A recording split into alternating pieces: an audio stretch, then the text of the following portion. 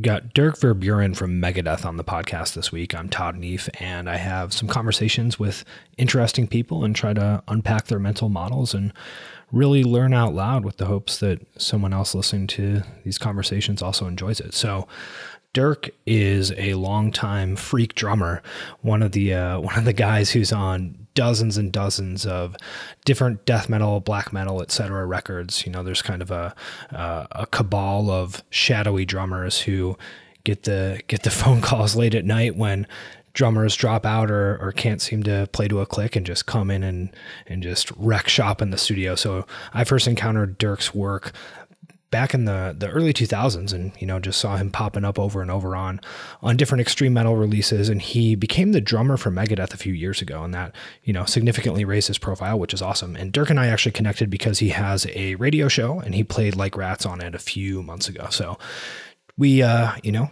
reached out to him based upon that and figured we'd have a conversation for you guys. And Dirk, super interesting guy, super insightful, analytical. And I wanted to talk to him just about the way that he thinks about balancing creativity, as well as the freakish ability to mimic stuff that's necessary of session drummers. So that was sort of what I wanted to talk about. And this conversation took some unexpected turns into the value of science, the danger of conspiracy theory, the ability to stay present. So really insightful stuff from Dirk on this. Dirk has a ton of different projects going on. He teaches drum lessons. He has a recording studio that he's in the process of building out in LA. The most recent Cadaver recordings actually feature Dirk, which I didn't realize until I was looking at his Metallum page, researching this conversation. So those are great. He has a solo project, well, not a solo project, a side project that's sort of like his main creative output called Bent C, which is kind of grindcore-ish stuff with Shane from Napalm Death, and that stuff is really good as well, and his radio show. So check all that stuff out. We'll include links to all those things in the show notes. If you want to hear more from me, subscribe to my newsletter. You can click through in the show notes, toddneef.com, and input your email there. I send it out every Friday. It has some stuff that I've enjoyed over the week, and people seem to like it, so maybe you will too. And go ahead and enjoy this conversation with Dirk Verbeuren from Megadeth.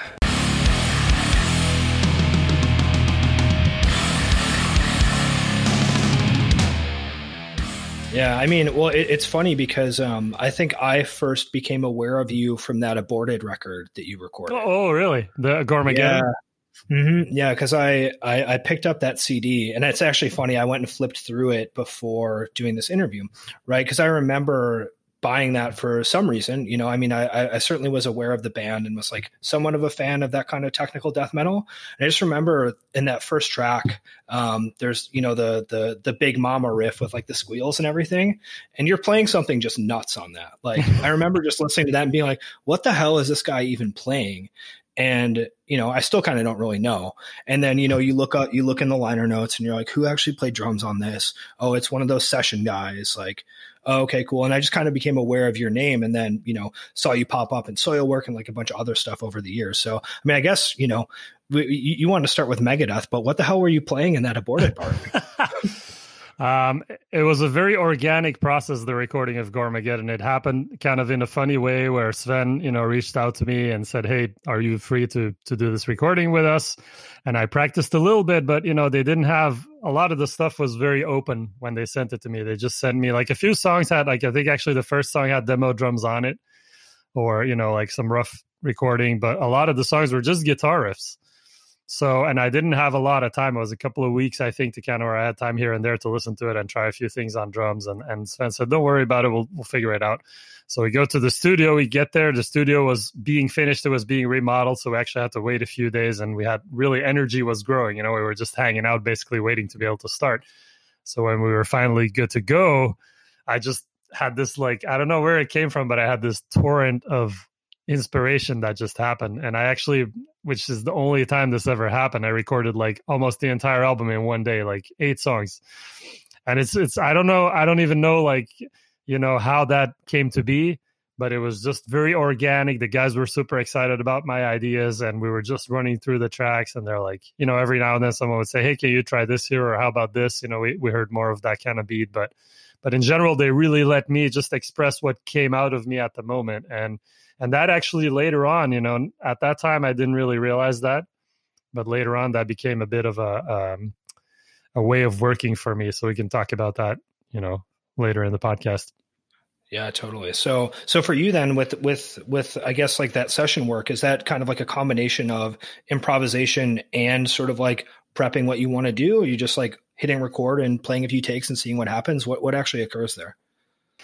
It really depends on the project. So if it's, every now and then I work with people that have a very specific vision about what they want. And so then it takes often more preparing. And, in certain cases, I have to sit and write down the parts, chart out the songs and the specific drums if I know that that's what they're looking for. In other cases, people just send me like, hey, here's a bunch of guitars, just play whatever.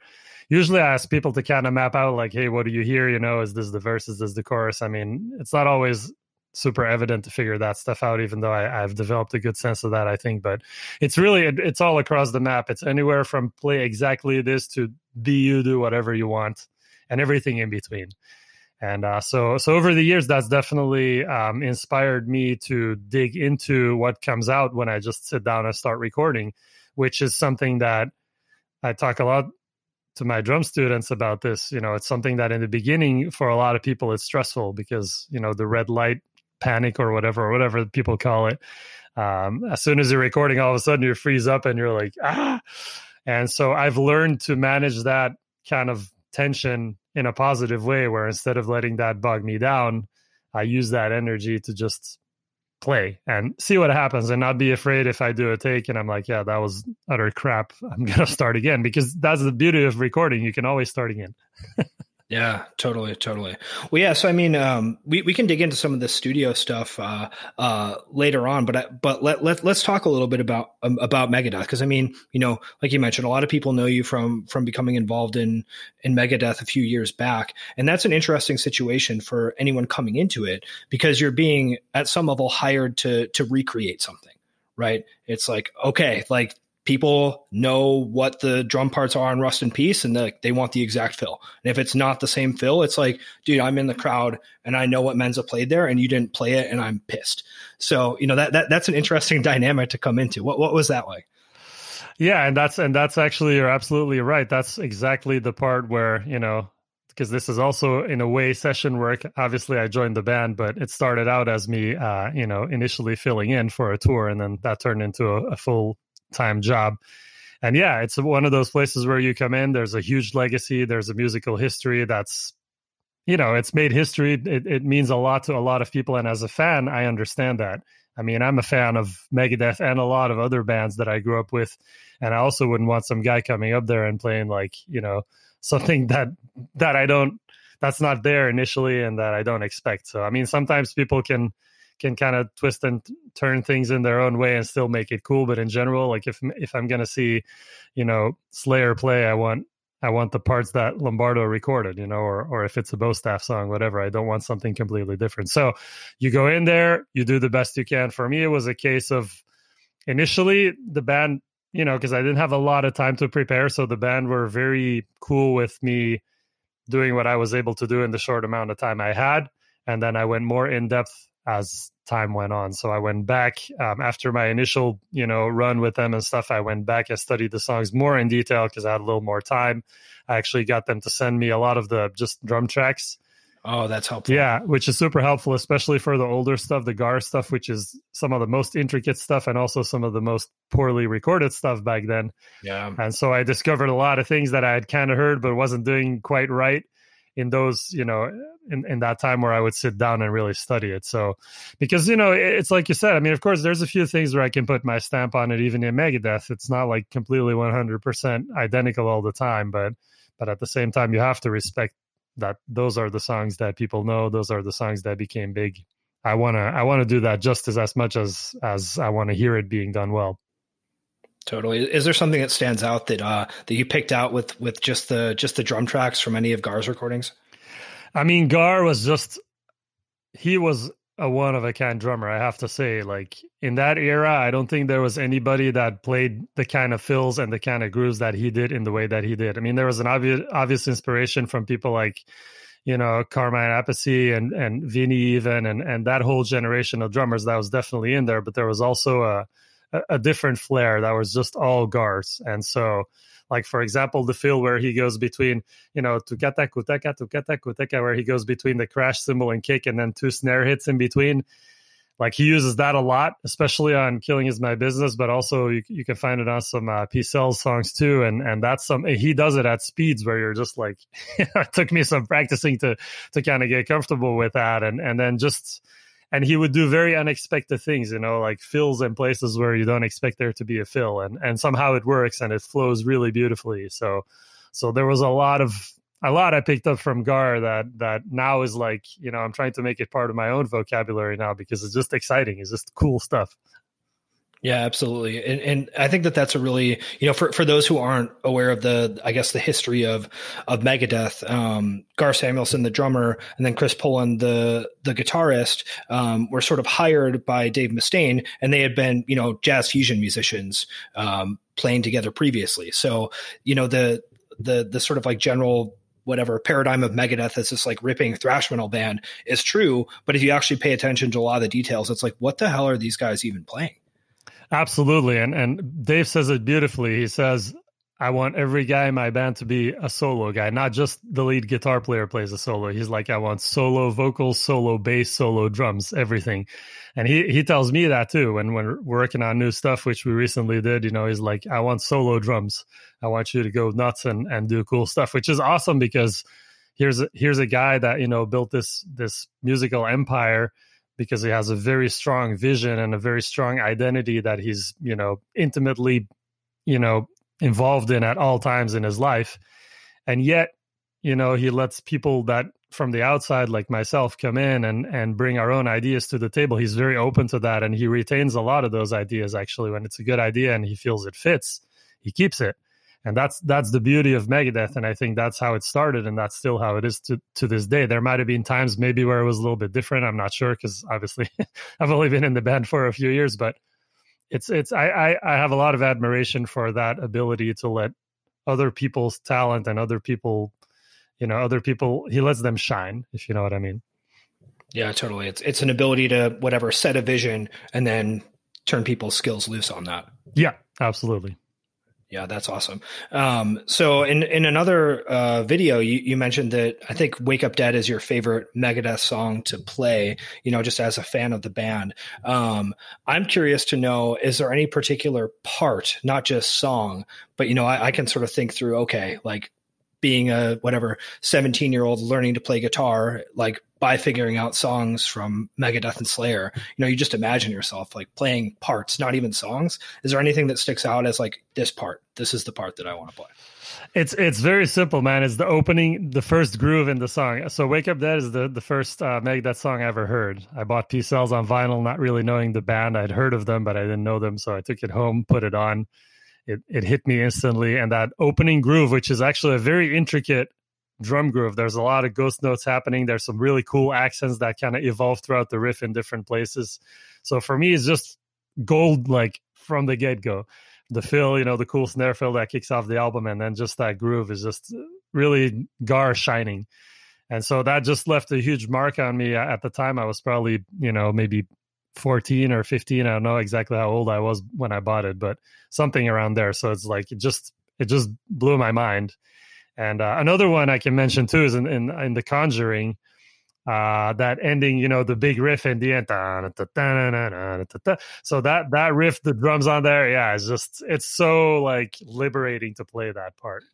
It's just like, you can just feel the power and the energy, and I just absolutely adore that. Yeah, that part in The Conjuring is the one that, stands out to me as like, that would just be so fucking cool to play that. It is. It's crazy that I can actually say that, but yeah. Yeah. It just hits so hard, right? And it's such a great opportunity to just like, okay, like let the riff play and then just nail those hits, and it's awesome. Exactly. Yeah, that's very exciting. So, you guys toured with the Scorpions too, which is so cool as well. Tell me about that, because I mean, I'm a huge Scorpions fan, and I think that the Scorpions are an interesting band in the States, at least, where I think a lot of people know the Scorpions just from like a few radio hits, and I think that they don't necessarily realize like the depth of the catalog of that band and like what they've done. And I'm not sure what the dynamic is in Europe actually with the Scorpions, but I think the appreciation there might be a little bit different. I don't know. What are your thoughts on that? Yeah, I mean, they also had big hits in Europe at probably a lot of those same songs, but I think they did have a little bit more of a following from the get-go with the heavier stuff that they did in the early days. So this being said, I never went to a Scorpion show there and stuff, so I can't really speak for that. But when we were on tour with them, it was cool because, I mean, we got to play like, just from my perspective, we got to play like Madison Square Garden, the Forum in LA, and those two things for me were absolutely incredible. Just like, I can't believe I'm on this stage playing. Like, I've seen huge bands here, and it was really cool. I mean, the Scorpions have a very diverse set. They play obviously a lot of their hits and then some of the heavier stuff as well. And we decided to just go full on heavy. So I don't think we even played like À tout le monde, which is kind of a classic usually in the set. I don't think we even played that on most of the tour. It was just heavy from beginning to end. That was kind of what Dave wanted to do. And I'm, of course, the heavier, the better for me. So, so I was all in with that. But it was a really cool experience to be on the road with a band of that magnitude.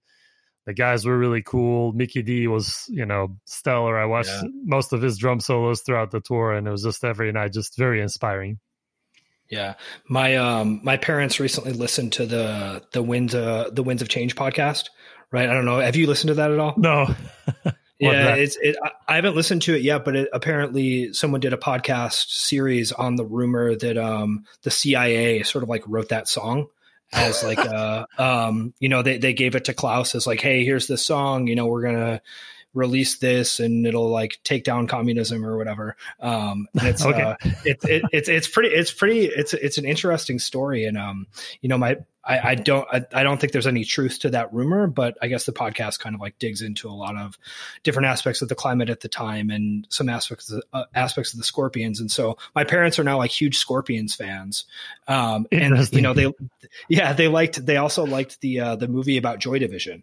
Or about Ian Curtis, right? So yes. So my parents now like Joy Division and the Scorpions, and those are like their two things that they're into, which is like pretty cool, I guess. They might be becoming cooler than you, man. Beware. Yeah, I mean, I think that's already the case. I'm extremely uncool, so I'm just kidding. It's not hard to do. It's just, I have to say, I can relate to what you're telling me. My parents were always extremely supportive of what I did. I started off playing some really, intense music, and they always came to the shows, bought the records, insisted to buy the records. They even helped us a lot with Scarf back in the day with our early recordings when we needed money to go to the studio and couldn't collect it all, like get it all together. So, because we were, essentially teenagers, and so they've always been, and my dad would be like, oh man, I really like that band Hypocrisy, So one time we were on tour with Hypocrisy with Soilwork, and I got Peter Tactrin to like get me all. I got Nuclear Blast to give me like the entire discography, and Peter to sign them all. And I said, yeah, I'm a huge fan too, by the way, but this is for my dad. So then my parents came to see one of the shows. They traveled to New York City to come see us play there with Hypocrisy, and I said, here's the whole discography for you. So that's my dad, listening to like Obsculum Obscenum at home and stuff.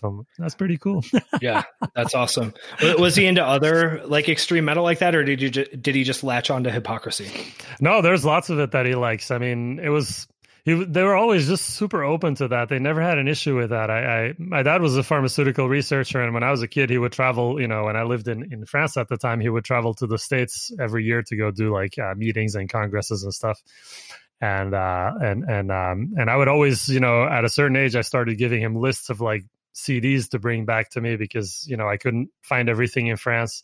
And he'd bring me back like, Cannibal Corpse, like with those covers, like NWA, like no problem. And I was like, 15, 16, and they were never like, son, why are you listening to this madness? No, they were like, here, this is what you like. Go ahead, man, have fun. And so in turn, I'm like, the cleanest guy.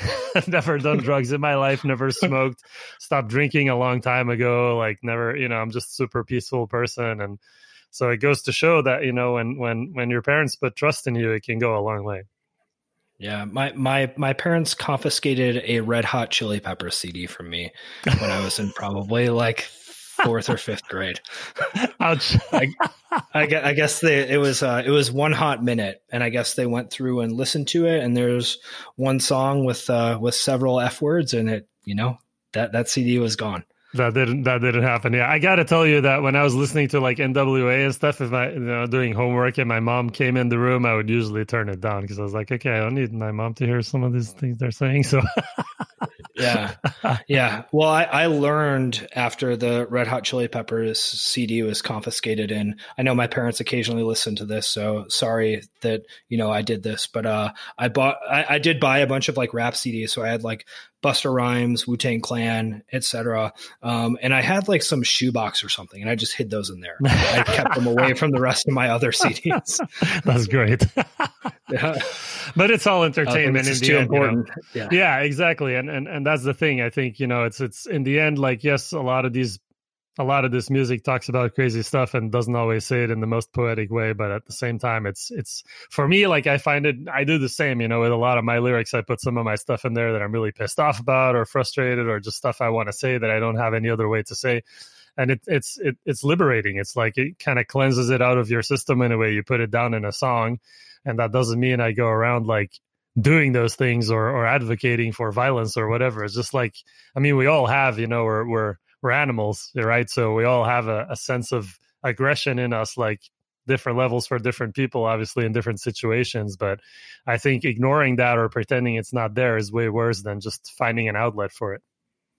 Yeah, I think that's real. That the ability to differentiate between, okay, I'm doing something that's whatever, a creative project or attempting to express something versus these are my actual beliefs, are those are obviously different things. Yep. Yeah, exactly. So it's sometimes a fine line to walk, but it's something you learn over the years, I guess, as you mature. Totally. So you mentioned your dad was involved in pharmaceutical research, and I was listening to some other interviews with you where you talked about just like an interest in science growing up, et cetera. And I actually think that that's super interesting for people who have like a combination of, creativity and interest in art and music, et cetera, as well as like, I guess, a more analytical tendency. What was your background with that? I mean, I think you were interested in potentially pursuing science if you didn't become a musician. Is that true?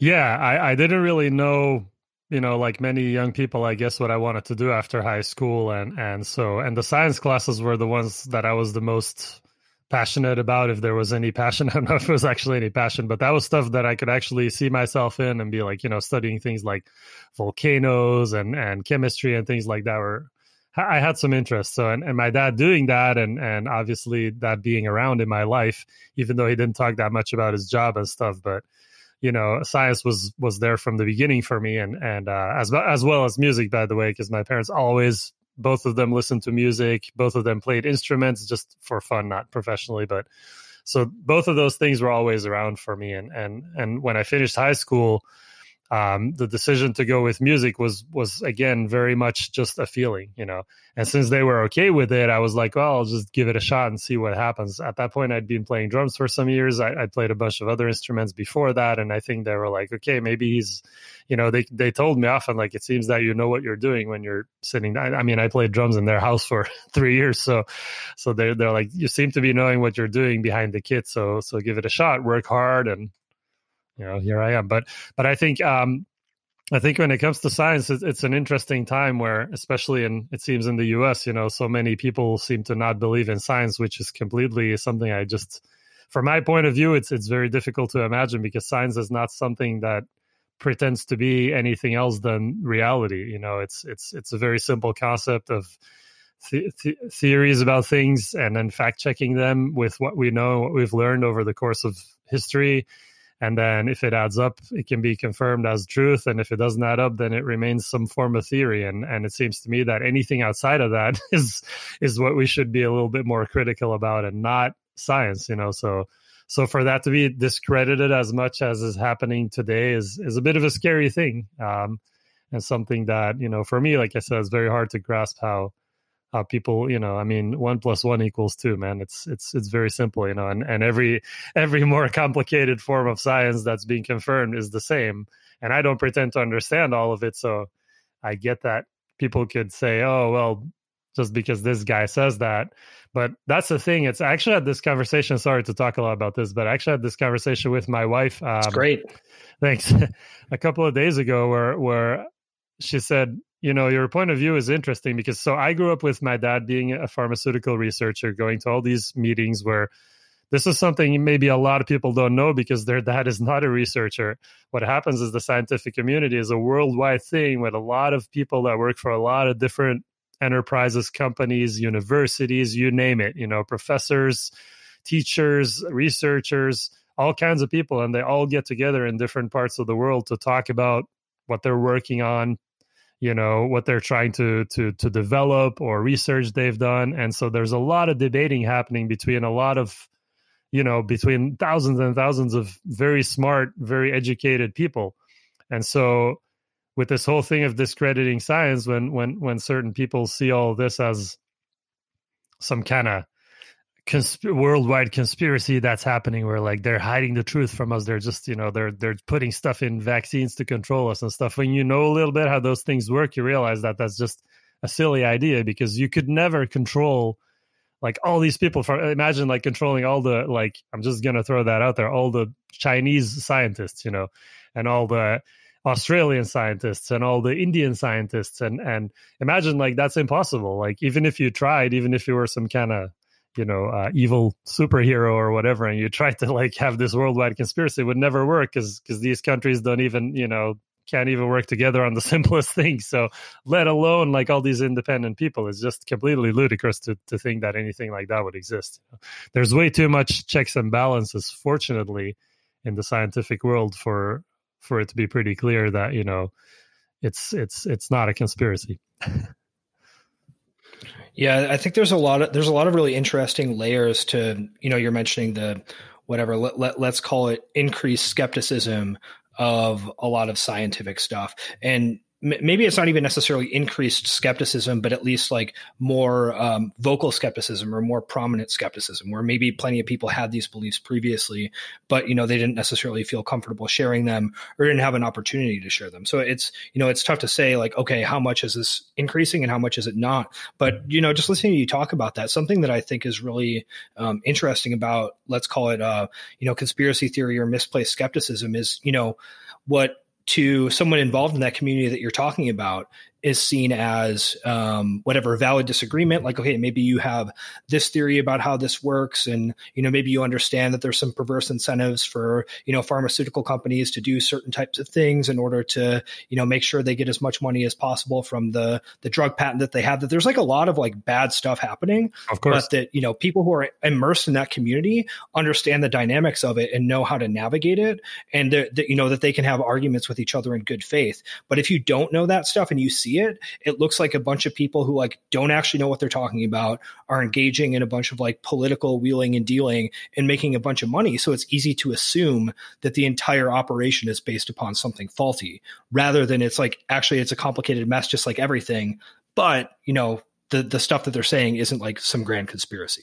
Yeah, I think you nailed it. Absolutely. I think that's exactly how it is. And so I can see that part where, for people who are not so familiar with the way those things work, that point of view could develop itself, I guess. And that's why I think it's important for in my case, me to say like how I see it, because I don't just believe in science just because, I mean, to me, it just makes logical sense. And I know from through my dad and through a lot of his colleagues who I've got to know over the years, that it's just not that simple. These are highly educated people, and they're sure some pharmaceutical company big shot, he's going to think about business and money as well. He has to, or else you can't have a company. And like you said, twisted things can happen there sometimes. But in general, like you don't go into like my dad, like researching blood vessels so you can help people with some kind of evil plan in mind. You just don't, And I think a lot of people, if evil plans show up, they'll be like, I'm out. Like, this is not what I'm doing this for. I don't want to hurt people. I want to help people. That's the thing about scientific research, and especially about everything relating to medical research, is that these people want to help people.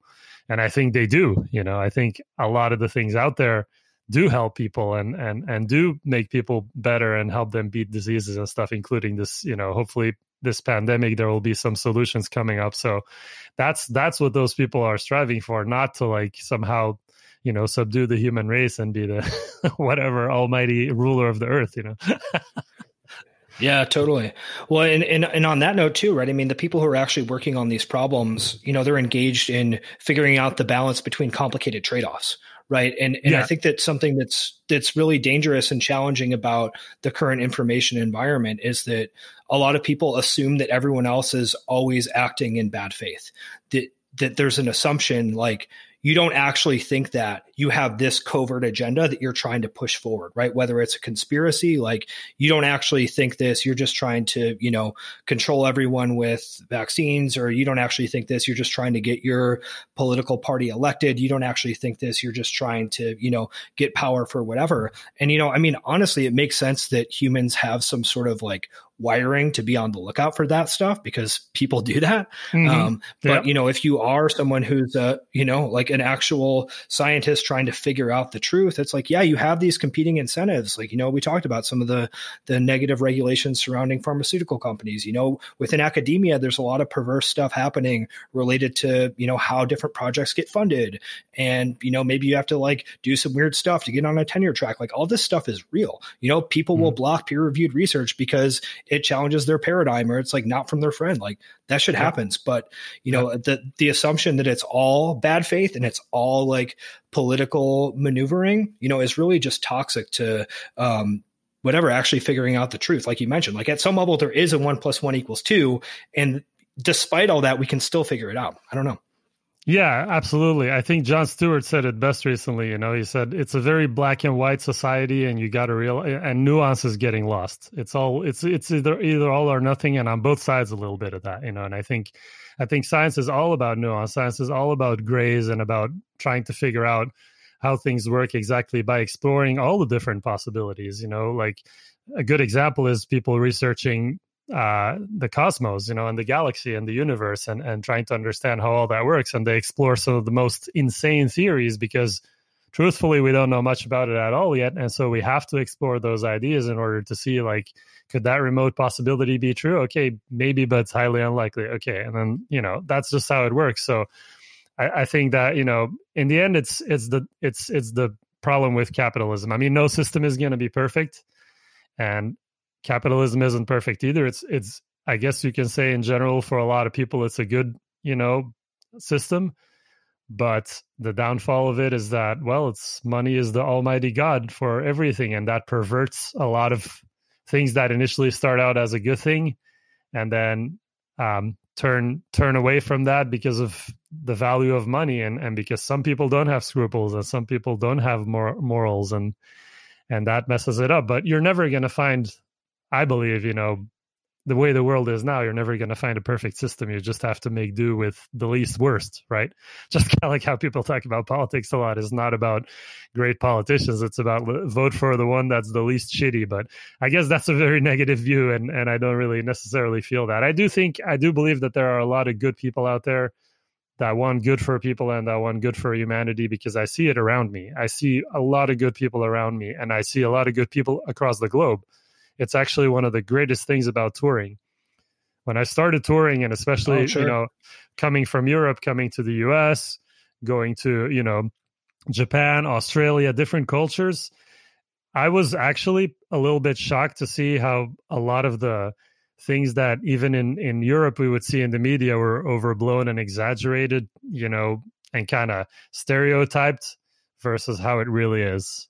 And I really kind of embraced the world at that point, because when you see that the people you actually meet are actually the same than you, even in Japan or, places where it's like a very different culture and a very different way of living and of dealing with things, you realize that, okay, sure, there's always going to be pockets of bad people and bad people doing bad things and stuff. But in general, most people just want to live a good life, be kind to each other, be happy, and that's the truth. I see that every time, and we all see that when we tour. We go and play anywhere, and there's a venue packed with a bunch of people that are just there to have a good time listening to music. They're not there to like harm anyone or for some crazy agenda. And that speaks volumes to me. Yeah, totally. I think that a really interesting dynamic touring is sort of weird because it's this, I don't know, you're almost in like a bubble of like, okay, I'm going to this place and yeah, I'm in this totally different city, but I'm also just like, I'm at the venue and then I sound check and then maybe there's like a Starbucks nearby, which is basically the same everywhere. And then I'm back in the venue. Yeah. So it's like kind of a weird experience because even though you're exposed to a lot of culture, it's in like I said, it's kind of like a bubble. But to your point, I think that there's a lot of, you see a lot of stuff that's really interesting that's, you're surprised at how much things are the same everywhere. But then there's like little things that are way more different than you would expect. Do you have any examples of things that caught you by surprise by either how much the same or how different they are? Yeah, to me, Japan always stands out. I remember very well the first time I went there with Soilwork back in 2004 was my second tour with them. And that was just a culture shock. Everything about it, the way the shows were set up, the perfection with which local crews worked on everything. It was the story which I'm sure people have told, where a guy comes in and takes pictures of your kit, and the next day for the second show, you show up and your kit's set up like to the quarter inch, like exactly the same. And that's just, and then the way they just treat you, come as a Westerner coming to Japan, they have all these kind of, I wouldn't say rituals, but they have these things they do, like they'll bring you gifts, they'll take you places, it's like, and to them, it's like an honor code almost, like they have to do this. It's so ingrained in their society to treat the people that come in from abroad a certain way and really show them like, this is what Japan is, this is what we're all about, this is how we do things, this is on us, like we'll take you there. It's beautiful, it's a very different dynamic than anything you see anywhere else in the world, at least where I've been.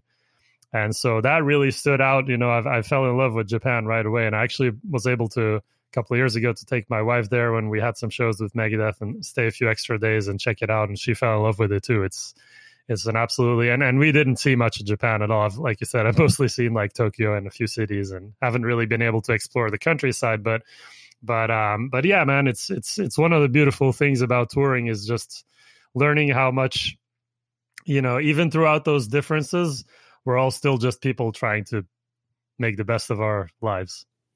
Very simply. Yeah, totally. So I want to jump back into some stuff about, playing drums, recording, studio time, et cetera. So, like we started to touch on before, you have a lot of experience, both as kind of like a hired gun session musician. In some cases, like, hey, there's nothing here, like go ahead and just play whatever you want. Other cases, like you need to do this exact thing. And in other cases, it's like, hey, this is your band and it's sort of like your creative expression, as a player or whatever. So I guess something that I'm curious about is, given all those different dynamics that you're in, and especially seeing just the way some musicians, exist on the internet, et cetera, there seems to be sort of a class of musicians who are incredible mimics. You see them all over YouTube, et cetera. And it's like, these people can play anything, right? But they're not necessarily like terribly creative. Right. But in some rare cases, there are people that like have the capacity to mimic like excellently as well as be creative. Right. And you're certainly in that latter category. And you teach a lot of students. So you may. Yeah. You're welcome. But you teach a lot of folks, too. So you may have some perspective on this. Do you think there's a trade off between this ability to mimic and the ability to be creative? Or is it just rare to have the combination of the two? That's a very interesting question. I have to think. For me, it's hard to know about other people's experiences and how they get where they go. For me, music has always been something that from a youngest age, it just was in my heart. It spoke to me. It made me feel things. It made me excited. And to this day, I look for that excitement. Like, it's evolved a little bit from like just hearing something on the radio as a kid where you're just like, oh my God, I don't know why, but I just love this and I want to hear it again, and getting out a cassette, recording it and listening to it over and over. And then I started like making like mixes with like different bits and pieces of songs and spoken things from Beastie Boys or whatever, and trying to make like funny stuff. That was like my first kind of creative endeavors as a probably 9-year-old or 10-year-old, whatever, something like that. I don't know. I need to ask my dad if those tapes are somewhere, but yeah, that'd be really funny. Here's my new release. but then, now I get more of that when I'm creative myself. So, or Dude, sometimes you should find those and be like, Dave, I have an idea for the new Megadeth. Yeah. I don't know if I know you're really open to ideas. Yeah, exactly. That'd be great to see his face.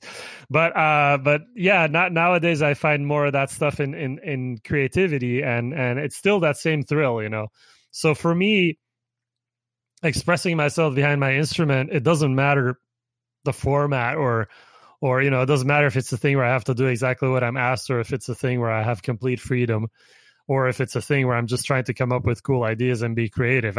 When I get behind the drums and I can get into that mindset of like, wow, I get to play drums, which for me is still something that to this day, I'm like, I feel extremely fortunate. I would have never thought as a younger person that I would ever be making a living doing music, let alone this kind of music. I mean, if you listen to the stuff I put out, like myself, it's not for everyone, right? It's pretty like intense stuff and pretty twisted stuff. So to be able to do that and spend time doing that is to me, it's a wonderful thing. So the parameters, it doesn't really matter. If I say yes to a gig, or I get asked to do something by a friend or whatever to help them out, I give myself 100%. And that's something I've learned over the years to harness, is like, doesn't matter, what's happening right now in my life or what's going on or how I'm feeling. Like if I get on stage, for example, with Megadeth, I give 100%. And some days 100% is 100%. Some days it's maybe 80, because maybe some days you don't play as well as others. You're not feeling that great. You have a harder time getting into it. But I never walk off stage these days feeling like, oh man, I could have done more. I always try to give the most I can to what I'm doing. So basically what I'm saying is, some people might be good at one thing, some people might be good at another, and that's all fine, because I think there's room for all of those different things.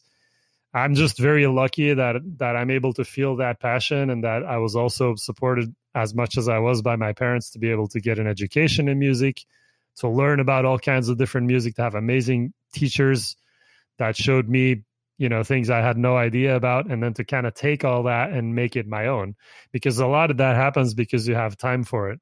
And my parents really allowed me to have that time. They helped me out a lot in my early 20s and stuff, so that I wouldn't have to go get some job at a restaurant or whatever in order to pay for my music school and then not really have time to do the work. They said, like, look, my dad said to me, like, if you had gone to university and studied science, I would have had to help you too, because you would have really intense, classes and all that stuff. I know here in the States, it's more common for people to like have a job and then go to school, and people manage that. In Europe, it's a bit less common, or at least it was when, 20 years ago when I was growing up there, 25 years ago. But so they really supported me and allowed me some years to really just focus on drums, focus on the bands I was doing, play with a bunch of people and learn. And all that comes out now. So, maybe not everybody has that opportunity to do all those things. And maybe some people just sit at YouTube and nowadays and learn stuff from other people that they watch, and then just kind of mimic that. And maybe they don't have access to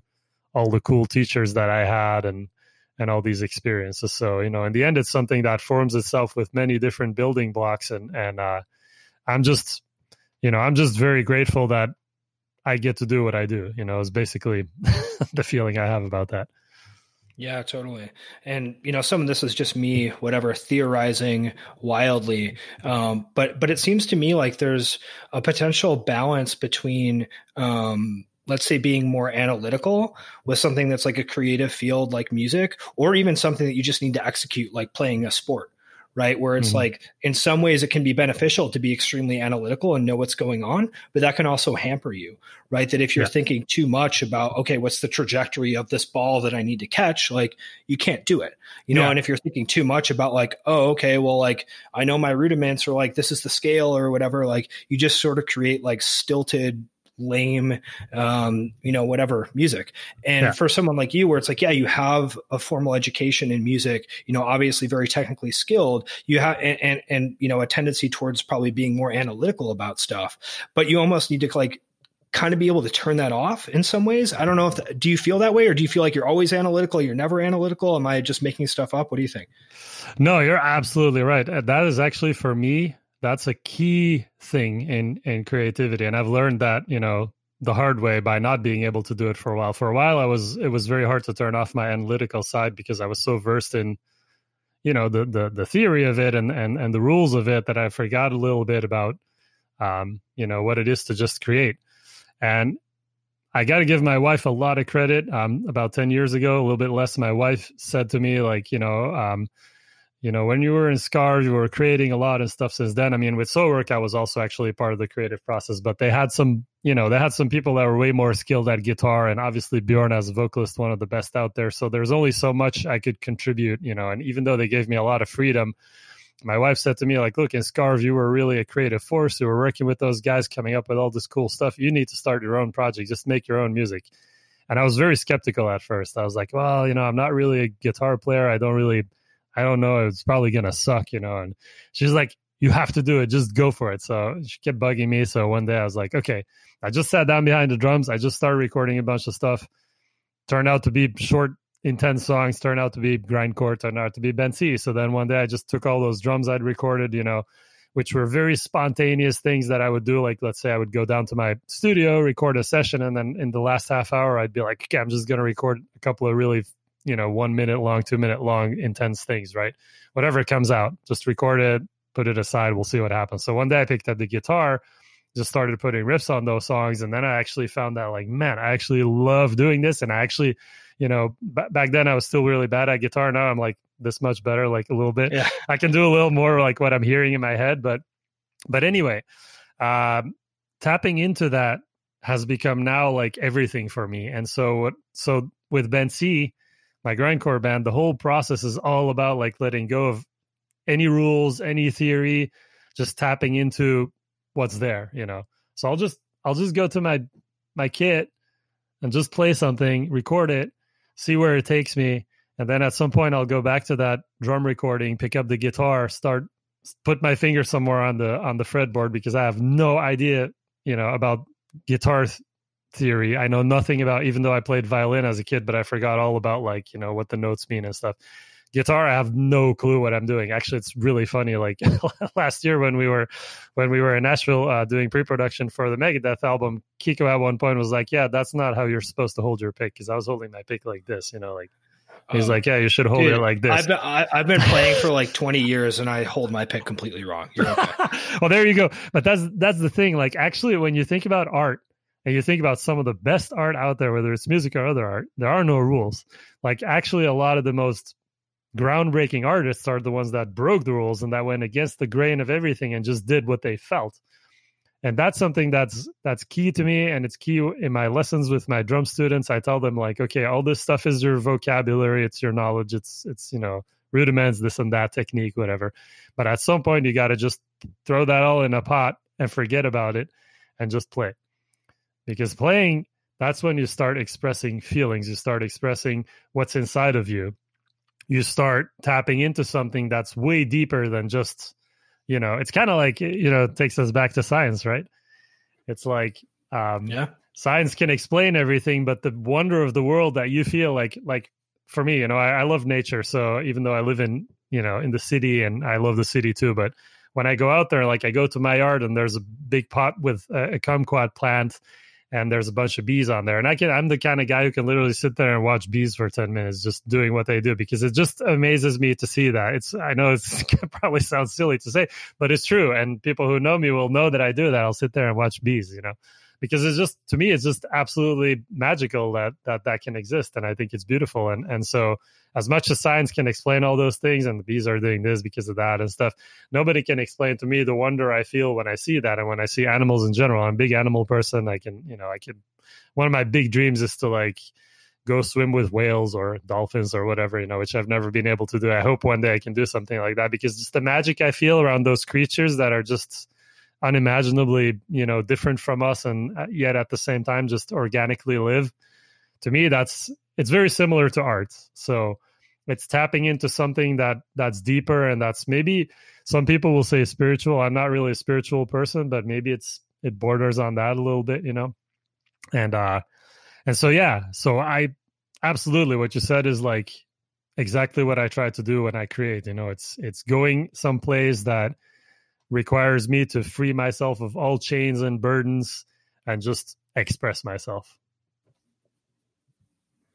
Yeah, and it sounds like there's almost maybe sort of like three modes that you're sort of touching on, right? One is the kind of like analytical, whatever, understanding maybe music theory aspect of something, like, all right, what the hell is Gar playing in this part? Like, we need to figure this out. One is like being very creative, like you talked about. And then I don't know if this is maybe a separate one, but being very present, like, okay, I'm just going to watch bees or whatever. Do you feel like one of those modes is more, easy for you or more natural? Or do you feel like you kind of have the ability to flip between them as necessary?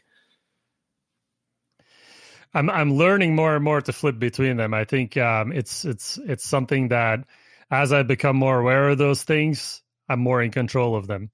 And a lot of that actually has to do with my take on life. So a big event in my life was when my mom passed away about 3.5 years ago. And again, my wife was absolutely wonderful person. When my mom was sick the 2 years prior before she passed away, my wife really helped me connect with my mom and have really key important conversations and moments with my mom that made her passing, which we already kind of knew was likely to happen, much easier on me and much more peaceful for me. Of course, it's devastating, and there's nothing that can change something like that.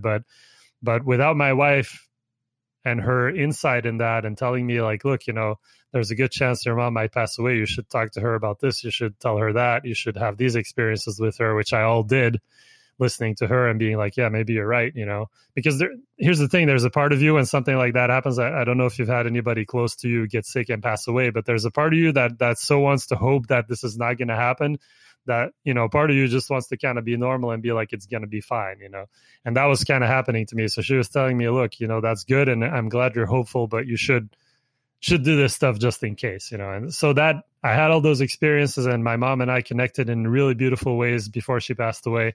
It meant a lot to me. I think it meant a lot to her. And so I learned immensely from that whole experience, and from what my wife taught me about that. And since then, like, my view on life has become a lot less about, oh, woe is me, which used to be younger me, like, oh, like feeling sorry for myself because I had a bad day or because something crappy happened or something, whatever negative thing was, I allowed it to take over.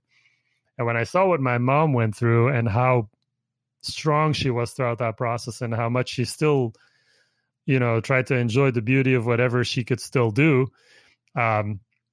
just inspired me to be like, okay, I need to stop being a wuss, like stop feeling sorry for myself. Everybody has problems, like big or small, it doesn't matter, just enjoy every day, because every day is a gift. It's true. It's a super big cliche, I know, but it's so true. And I think in our world, in our society, we forget this because we get so overwhelmed with information, with work, with all these different things we're subjected to and we have to do, that we forget sometimes to stop and watch the bees, and those moments can be so key.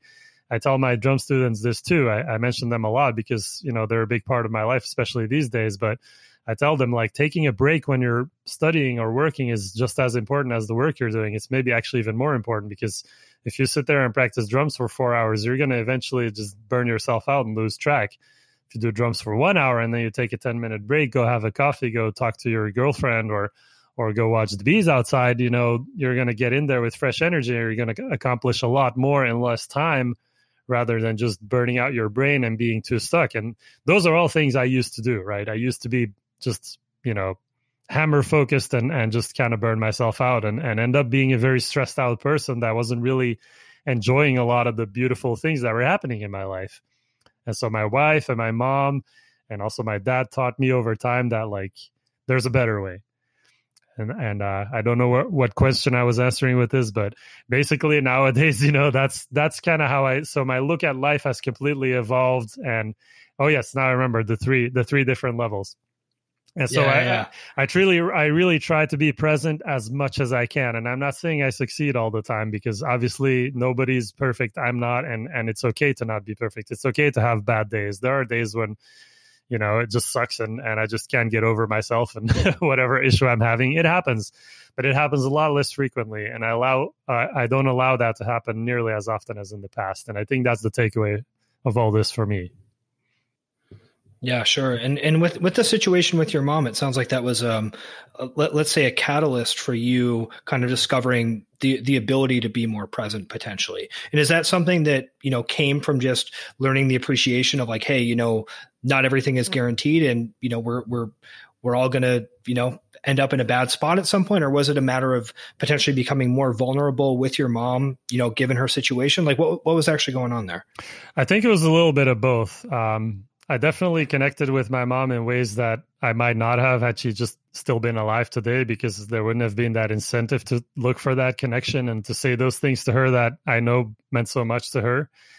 And then the other part is definitely just a real awareness, which I guess we all get at some point when we get older, that, hey, this is going to end one day, and it could be tomorrow, it could be today. I mean, I had my wife and I became good friends some years ago with Sean Reinert and his husband.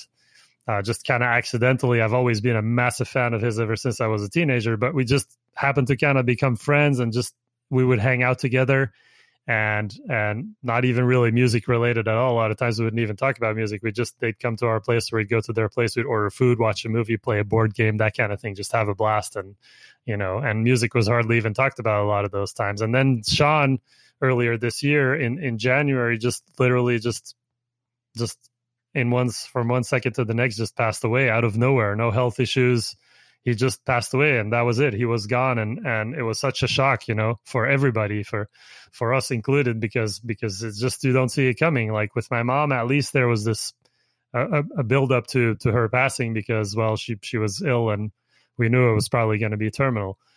So again, the message is, every day is a gift, and you have to remind yourself of that.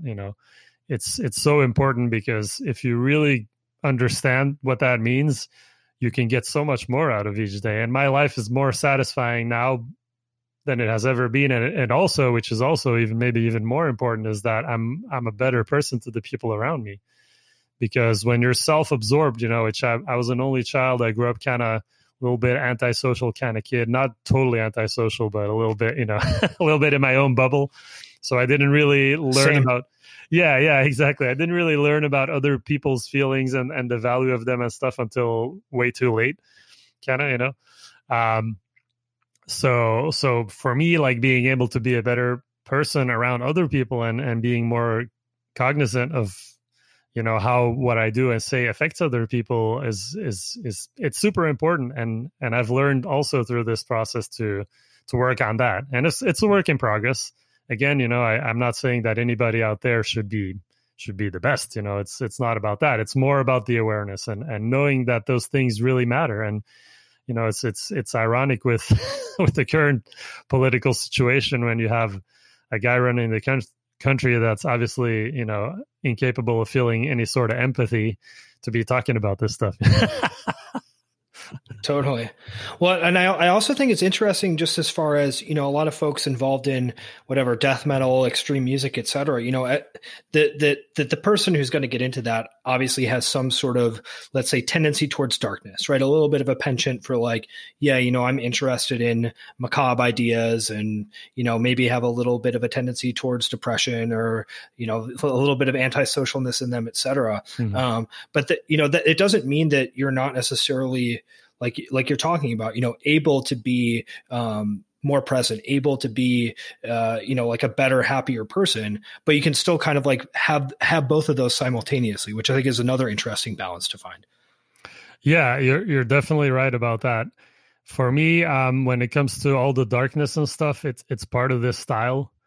And I did have some tendencies towards depression when I was younger, especially. It's gotten better as I got older, but that was something I was actually diagnosed with, was like mild depression periodically, and that just came from my life experiences, I think, and from some stuff that I just had a hard time processing. But so probably that music spoke to me partly for those reasons as a teenager, but also just, I think, the energy, like my favorite bands were just high energy bands a lot of times. And especially when I was younger, there was a period of time where if it wasn't fast and growling and just super intense, I wasn't into it. So it just spoke to my teenage angst as well, and just that kind of bottled up energy that you're trying to get out and you don't know how. And that music was just it for me because it was so over the top, especially back then when, late 80s when all the death metal and grindcore was coming out. And it was just like, man, what is this? This is the most insane, extreme, intense thing in the world. So I didn't really care if they were singing about like Repulsion about zombies and burning alive, or like Morbid Angel about Satanism, or like Napalm Death about social issues. I loved all of it. It was all of it for me was valid. And so I never got stuck on maybe some subjects that I couldn't really relate to. And I think, let's be honest, sure, there are some artists out there in the extreme world, some frontmen that really have a deep vision about, whether it's religion or politics, etc., that really put that forward. But in the end, we're talking about music. And, it's the overall picture. It's not just the lyrics. It's not just, there's a pentagram on the cover or whatever, that's just kind of part of this sphere because, you can't be a black metal band, put flowers on the cover. I'm sure probably someone has done it or will do it, but yeah. It's the music is intense. So the what goes with it has to be intense in some way as well. And it has to challenge people. So, and also it wouldn't be cool if it was just so acceptable that the whole world loved it. Then we would probably all be like, fuck that shit. Let's get something more evil, Yeah. The demo was better before anyone liked it.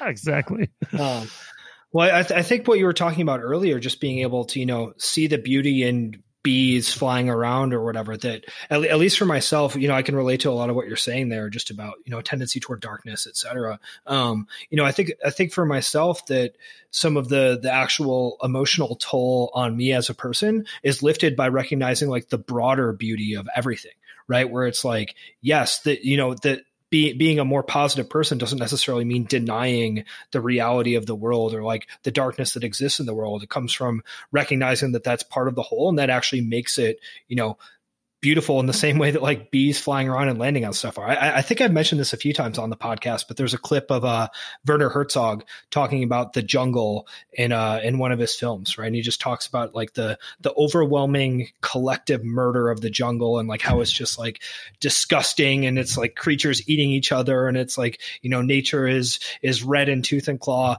but that it's simultaneously beautiful. And like that to me is like, yes, that's exactly how I think of all this stuff, and how, the darkness actually results in almost a more positive feeling coming out of it. Absolutely. It's simple, man. It's the yin and yang, it's the duality of everything. It's life and death. It's darkness and light. Like one can't exist without the other. And the truth is, death is the only inevitable thing in our lives, right? Well, death and taxes, I guess, but it's like, it's basically something that we're all in one way or another. Every single person on earth is trying to find a way to cope with the fact that one day we're going to not be able to control our lives, and we're going to have to subject to death because, in whatever shape or form it shows up, it's going to happen. We know that for sure. And I think more than we think about, our lives are influenced by that very concept, because if you look at a human in today's society, we're all trying to be in control of our lives. We're all trying to figure out how we can pay the bills, how we can do our jobs, how we can navigate, social life, et cetera, et cetera. And that's all part of the bigger picture of like, yeah, one day we can't control things. And so if you see the duality, like you said, it brings peace. I guess it's kind of like wise man talk, but it's the truth. A lot of those older philosophies like Buddhism and stuff talk a lot about that when you read about it. And whether you believe or not in Buddhism and in the religious implications of that, I think actually, I'm not a religious person. I grew up Catholic because my parents grew up that way. And so as a kid, I went to church and got baptized and all that stuff. And then eventually they got out of it. I got out of it. And I'm not religious at all. But I think there are a lot of interesting concepts in the religions that I've studied, which is not nearly all of them, but there's always some core philosophical values that make sense, And of course, people can, organize religion, use it and abuse it as they see fit. And so they do, of course, because we're humans and we're flawed. And some people pursue power and money before everything else. But in the end, it's again, it goes back to the core principle that like we will die one day. And what are you going to do with the time you do have, which you don't know how much it is? What are you going to do with that? And I think that's that's everything, really. You know, we don't realize that because we're overwhelmed with stuff, but that's everything. Yeah, not necessarily the most positive message exactly, but it kind of is if you sort of think about it. Yeah, it's dark. It's, you know, I mean, it's like you say, it's the jungle thing, right? It's like I've never been in a jungle, but if you go there, yeah, you probably see the most bloody murder and the most atrocious things happening. Very, very large bugs as well. Yeah, very large. Exactly. A lot of scary stuff. At the same time, probably one of the most beautiful places in the world to be. So that duality exists, and I'm just fascinated by, like, you know, that there are so many things even on our own planet that we don't know. Like the oceans, we know about. I don't know. Somebody estimated like 7 or 8% of the living creatures in the oceans, and that's something that nowadays it's super hard to imagine. Like, how's that possible? Like, you'd think that by now scientists have figured all this stuff out, but no, there's like literally over 90% of living creatures in the ocean that nobody's ever seen or studied. That's nuts. Like, that's a crazy thought. Well, we've already established that scientists are totally corrupt, and, you know, their only goal is to, you know, get everyone controlled through microchips and vaccines. So that's why we don't know what's going on. That's it. They actually do know. Yeah. They know all the evil creatures in the seas. Cthulhu is exactly. real. Yes, it's down there floating around. So we've already touched on some of the projects that you have going on. So I want to go through a few of these different things. You just recorded some drums for a Megadeth album. You know, there's probably some stuff you can say about that, some stuff that you can't say about that. But what is going on with that? These several recent Megadeth albums have all been quite good. So it's exciting that there's a new one potentially coming. Obviously, COVID is a disruption. What's going on with that? Yeah, we had to push things back a little bit, but in the end of May, both David Ellefson and myself went to Nashville to go in the studio there with Dave, and we recorded drum and bass tracks for the record, which we'd been working on, you know, about a year and a half or so prior. We started, you know, with Dave working on song ideas and riffs. So the foundation for the album is done. Dave Mustaine is currently recording all the guitars, all the rhythm guitars. Kiko, at some point, who's in Europe at the moment, is going to come over and work with him on all the stuff. So it's in progress. And I guess, of course, we recorded actually a lot of songs, and I'm pretty sure not all of them are going to be on the album. But the overall direction of the record is definitely, it's going to be a thrash album. It's going to be a metal album. It's heavy. There's a lot of heavy stuff. So I'm very excited about it because I really, you know, as I said earlier, the old Megadeth is kind of like what I grew up with, and that's not to discredit anything they did in their career, but that's the stuff that touches me the most. And so I wanted to bring that energy, and I was able to, because Dave, being the front man he is, let me try stuff, let me do stuff. He was actually encouraging me to go crazy in some parts of stuff, and I think that really, you know, that was a very exhilarating time to be able to do that. It was pretty surreal, actually, to be in the studio with those guys. And so, yeah, it's in progress. Totally. I can kind of think that it'll probably hopefully come out early 2021, sometime in the spring maybe, but that's pure conjecture at this point. Sure. And commenters on the internet want to know, are there blast beats? I'll wait and see. Okay. I know that's been a big question, but I did some stuff. We'll see what happens. Maybe one of those sort of like weird fake blast beats, like what that I don't know. Maybe what was the drummer who did like a fake blast beat in like jazz ensembles in like the 60s or something? Maybe you threw in like one of those like one-handed Yeah, because that's true. Actually, blast beats come from jazz, totally. Like, those were the first guys that did like one-handed rolls really fast, like the gravity blasting on the snare. Kind of like yep, exactly. Yep. We didn't invent anything, totally. Folks. Yep. Yeah, it's in there, and you don't even notice it because it's like over some slow part, right? It's like some weird modal chord changes, and the guy's just like, you're like, oh, that's cool. Exactly. Yeah, it's not scum, but it's cool. Yeah, exactly. And you mentioned Bent C, which is kind of your, you're working with Shane Embry from Napalm Death, and then does the singer from Aborted do vocals for that? Yeah. Okay, that's cool. correct. Yeah, that's awesome. Yeah. And so, Yeah. And it seems like that's sort of like, your sort of creative outlet to mess around with some stuff. You put some songs out from that recently. What's going on there? What should people listen to? Well, yeah, I put out a couple of songs under the Instagrind series, which is something I started to do in these quarantine times because I just had a lot of creativity happening and some extra time due to, all tours being canceled, etc.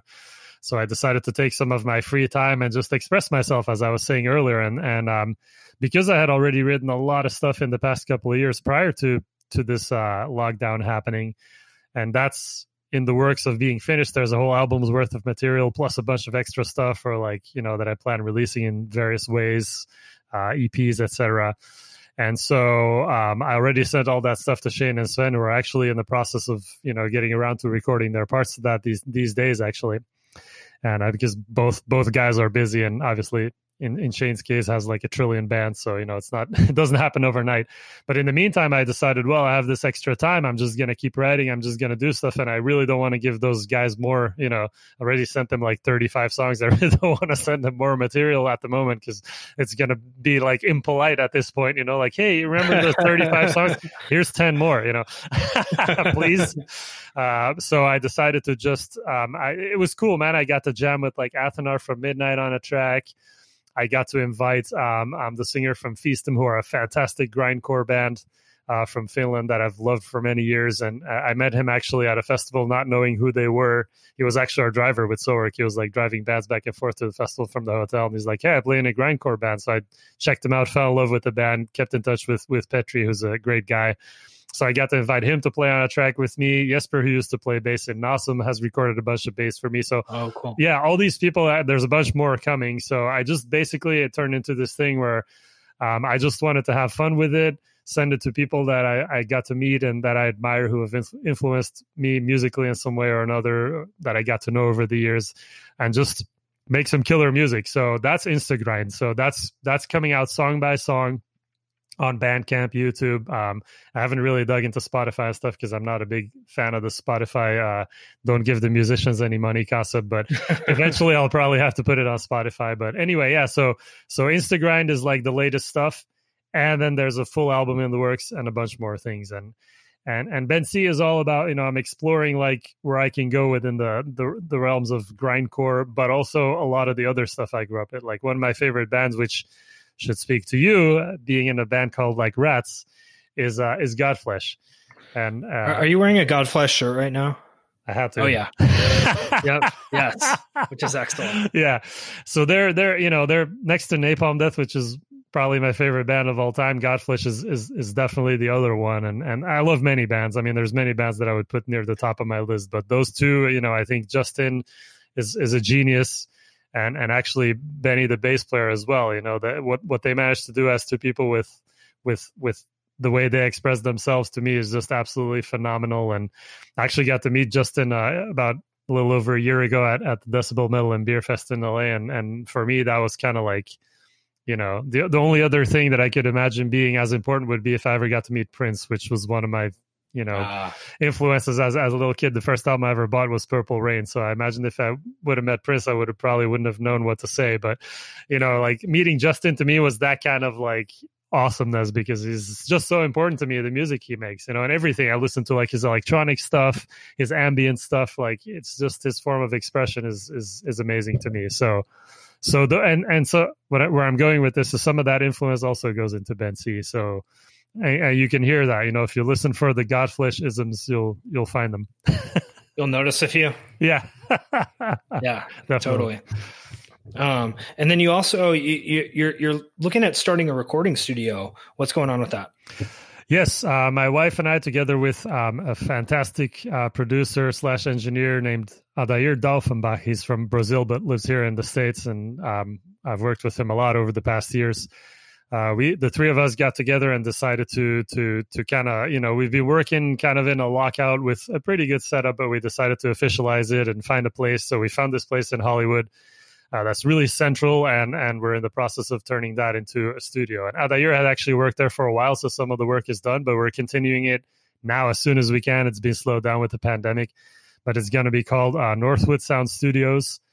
And we've kind of been working under that banner, doing some recordings, like when we did the Cadaver album and a few other things. It's already, being labeled as that. But the studio is going to be in an actual proper location where, all the stuff will be there for it to be a good experience for people to come in. And, I've always been looking for a different thing, because I've relied on being in bands and touring pretty much, my entire life. And as cool as that is, as you can see in this pandemic, that those things can really be fluctuate. I mean, we've had so many tours canceled the past 2 years. It's a wonder I'm still here talking to you and not under a bridge somewhere. So, so I was just, we've been looking for another way to do business in music, because at some point you have to do business. And because working with Adair has been such a wonderful thing, and he's just an absolutely amazing producer, we decided, hey, this could be a cool way to do it. And we're hoping to be able to get some interest and to get some people in there through the fact that, I go on the road under normal circumstances, meet a lot of people. I get to talk to bands and musicians. And so, the goal is to get that operation off the ground as soon as we can. Should be really cool. It's going to be, we have some really cool stuff planned for it. Yeah. And, once you get a few things out there with the name on it that sound good, as much as people just listen to stuff on Spotify, there are people who flip through the liner notes and are like, where was this recorded? Oh, it was recorded there. That's where we're going. Yeah, exactly. And even though a lot of people nowadays use software and stuff to get things done, there's still a real need for a band to be able to go and work with a producer in a studio in a good environment where they don't have to worry about all the technical aspects, and they can just go and perform their music and get it captured and produced in a way that makes sense to them. So that's kind of our goal. I know, as doing both of those things myself, I know how liberating it is when you don't have to worry about all that. Like, I produced some of the Band C stuff myself, some of the older stuff, where I decided, hey, I don't have any money for this. I'm just doing it for fun. I'm just going to mix and master it. And I did that for a batch of tracks. And I think that's probably the first and last time I'll ever do that, because it really, the amount of time and work it takes, especially if you're not necessarily educated in production, it just kind of sucks the fun out of, for me at least, it's like the fun out of the creative process, because you end up hearing the song so many times they're like, okay, when it's finally finished, like, I'll probably never listen to that again. Yeah, I hate this. I notice every minor thing wrong with the performance on it. Yeah. So if I do listen to it, I'm just pissed because this part comes in a little early, like, all that stuff. Yeah, exactly. Yeah. Like you want to, at some point, you want to be able to create and just put it out and then actually enjoy and listen to it. Like, maybe not like the next day, but maybe a year down the line, you're like, oh yeah, that album was so cool. And you put it on and you can actually enjoy what you were trying to express. And to me, that's part of why I love music. So, I mean, I listen to music all the time. I'm discovering new bands and new artists all the time, but my own music sometimes I listen to as well, and I'm not ashamed of that. I mean, why would I make it if I'm not listening to it? Then I get shocked sometimes, like when artists say like, "Oh, I never listened to my own stuff," and I can see it in a way, because if you're constantly being creative, you don't want to be in something that's already done, and you want to move ahead from that, and you kind of have it in your head anyway because you spent a lot of time on it. But sometimes it's good to just sit down and kind of be like, oh yeah, remember that record? Like, sometimes I'll put on an old Scarf record or something, or an old Soilwork record, and be like, and go transport it back to that time. You know what I mean? Totally. Yeah, that's awesome. And then, as if this man didn't have enough projects, you have a radio show that you do too, which you kindly played Like Rats on a few months back. What's up with that? You is it every week? I mean, you're constantly digging into new music and putting that out there for people. What's going on? It's every other week now. It used to be every week. Okay. But that proved to be a little much for me, like with my schedule. So we switched it to bi-weekly. It's on Gimme Metal. And I try to always be in the chat room the whole show. So because it's really fun. It's you can interact with me, ask me questions about anything, and I'll answer them while the show is happening, streaming live.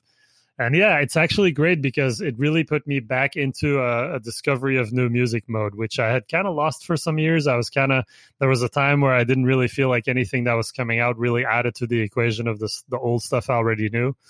But I feel like the last years, and Like Rats is an example, but there's been many newer bands where I'm like, wow, something in the extreme underground is happening right now. There's an immense creativity. There's a lot of new territory being discovered, new grounds explored, People are pushing the envelope. Bands like Imperial Triumphant, Dodecahedron, so many, Infernal Coil. I could name like dozens of bands that have just blown my mind, where I'm like, wow, these guys are really taking extreme music and bringing it to a new place and doing something new. And so for me, it's like, as a fan of music and how important it is to me in my life, I want to share that with people. That's what Dirk's Extreme Blast is all about. It's about, I play, of course, some classic stuff. And, most of my shows, I have a Megadeth song, a Napalm Death song, usually a Godflesh song. I try to take them out sometimes because I'm like, okay, it's going to become too predictable. But but a lot of it is about newer releases and playing new bands for people. And it's fun. It's a lot of fun. Yeah, totally. And there's so much stuff available and there's so much stuff out there that having some opportunity for curation is huge, right? Because even if someone does want to keep up with everything, like, it's overwhelming and it's stressful. And if you have someone who at least you somewhat trust their taste, and it's like, okay, I'm just going to like check out what this person recommends to me, like that's hugely valuable. Exactly. Yeah. And I try to do my best to kind of include a little bit of everything that I hear. And it's not always necessarily something that I 100% like would go out and buy, because I don't want it to be completely like obtuse and like, oh, it's only my vision. But in the process, I'm becoming more open-minded. I'm hearing stuff that I didn't think I would be into, that I'm like, oh, this is actually really killer. I didn't think this band would be something I'd be into. So it's an educational process for me as well. And I have to say, I have to mention this too, is that like it really opened me up to Bandcamp, which is such an awesome platform that I want to promote. I'm not being paid by them, but I promote them a lot because I just think it's beautiful that there's actually a platform where the artists get most of the money. Like it's probably the only platform in the entire history of recorded music and music being sold where artists actually get like 75 to 80% of what they're selling, which is how it should be, how it always should have been in my view. And, I get it that there's a percentage that needs to go to the people that do all the work, like labels, that maybe it can't always be 80%. Maybe it has to be a little lower. But in truth, as you know, for recording artists, it's usually more towards the 5 or 10% if you're lucky, which is wrong. In my opinion, it's just plain wrong, because we're the guys that everybody else around it exists and can work because we provide the content and we have the inspiration to do this stuff. So we should get at least a decent cut. And Bandcamp does that. And so I always tell people, okay, I know everybody's on Spotify. I get it. I'm not, because I'm not a fan. They have to pay more, and I know there's a lot to that, and people are working on legislation and stuff here in the States to fix that. So I'm keeping track. I'm open to it. But in the meantime, Bandcamp is a great place. Almost everybody's on there. It's just a great system. I love it. Yeah. And I think it's, there's a difference between just like discovery and convenience versus like, okay, I'm actually, behaving as a consumer right now. And the reality is a lot of people aren't invested enough in music to really care. Mm-hmm. And like, yes, if you're looking for the most convenient option, or you're just trying to like play through a bunch of random shit, like something like Spotify may work well for that. But yeah, if it's like, okay, I want to actually support this artist, like you mentioned, Bandcamp is a can't go wrong type of situation. Absolutely. And yeah, it's right. What you said, like it's like kind of like when I think about myself and books, like I read books, but I'm not versed in literature to the point where I would pretend to know anything about that in general. I can't go to a bookstore and be like how I am in a record store where I kind of know the deal. Yeah. And so then it becomes a lot more of a superficial thing, and you're not necessarily connected with it in the same way. And that's, of course, how a lot of music is consumed in the world. That's only normal. But when people understand that, like, if you're really a fan, you want to support these bands, you don't just want to have Spotify and listen to their stuff and be super excited about it and then never buy their music. I mean, people will say, okay, I go to shows, I buy merch. Of course, that's cool too. But for a band to be able to actually sell copies of their music and have limited vinyl runs and stuff, I don't know, maybe it's because I grew up with that stuff, but for me, that's such an intimate part of the whole thing. It's just intrinsically part of what enjoying music is about for me. Like, I love putting on a vinyl. It's the best. It's an experience. Yeah, totally. Right. And it's like, yeah, there's a difference between like, okay, I'm responding to emails and I'm just going to listen to something on YouTube or Spotify versus like, now I'm going to listen to this record, and that's a different experience and a different use case for it. So yeah, Bandcamp, and takes us back again also to enjoying the day, take time. Like every now and then I can't do that all the time, but every now and then sit down, pull out a vinyl or a CD if that's what you have, throw it on, look at the liner notes, immerse yourself in the vibe, shut off everything else, have your cat or your dog on your lap, whatever, and just enjoy a good album, because it's you'll see how awesome it is. We forget, Totally.